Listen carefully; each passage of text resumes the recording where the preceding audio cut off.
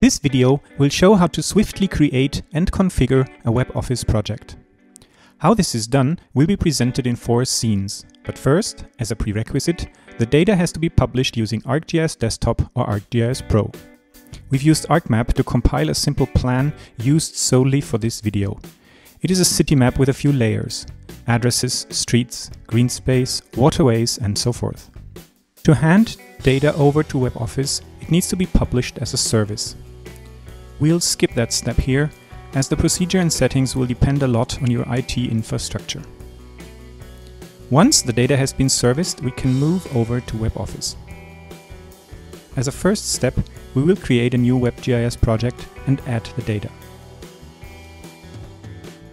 The WebGIS project needs to have a name, confirmed and followed by entering the map service published prior to this step.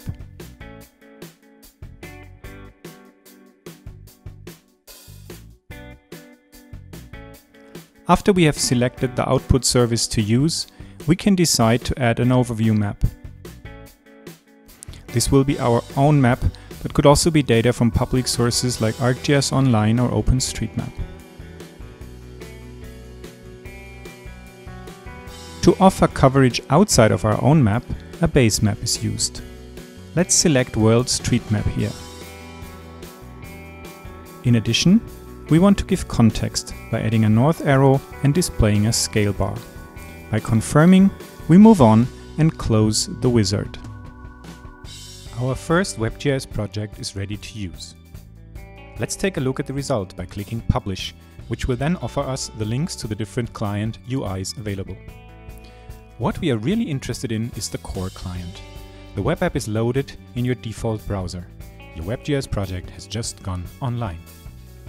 On the left side, you can see the selectable data layers. The map view includes the north arrow and the scale bar.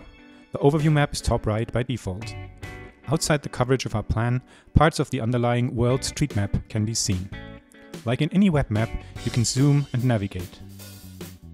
A number of tools are available by default, like the measuring tools.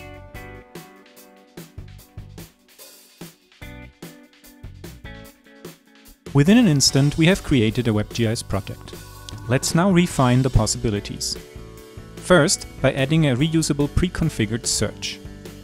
Search is based on a reusable map service that we have to select here. Now we tie this search to one of our current layers. We select the address layer to offer a responsive search for street name and house numbers. The street name field is the one to start with. The type of search is defined as value list with auto-completion. This is followed by some more options.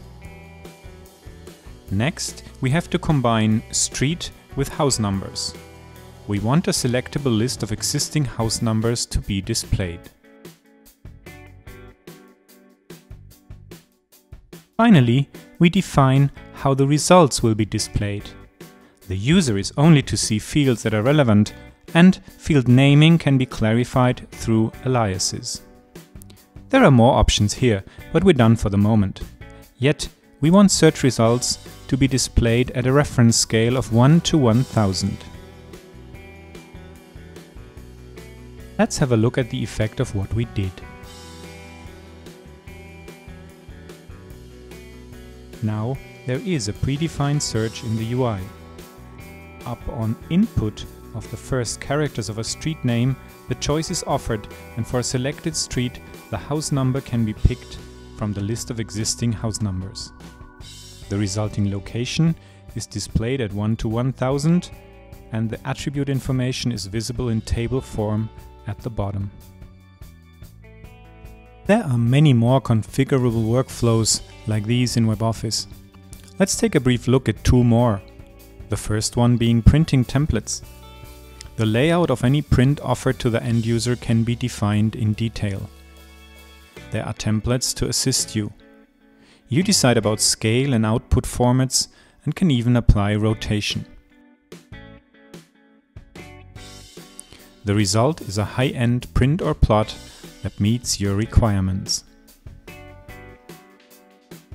Last but not least, an editing workflow, configurable like the others. Offer different editing tasks tied to user permissions. Here you can see how a new site is added. The form in this menu and the list entries have been predefined to our liking. You've just seen a subset of configuration options available in WebOffice and how they help creating useful applications. In case you have additional questions or look for more information about WebOffice, leave us a message. We're glad to be of service.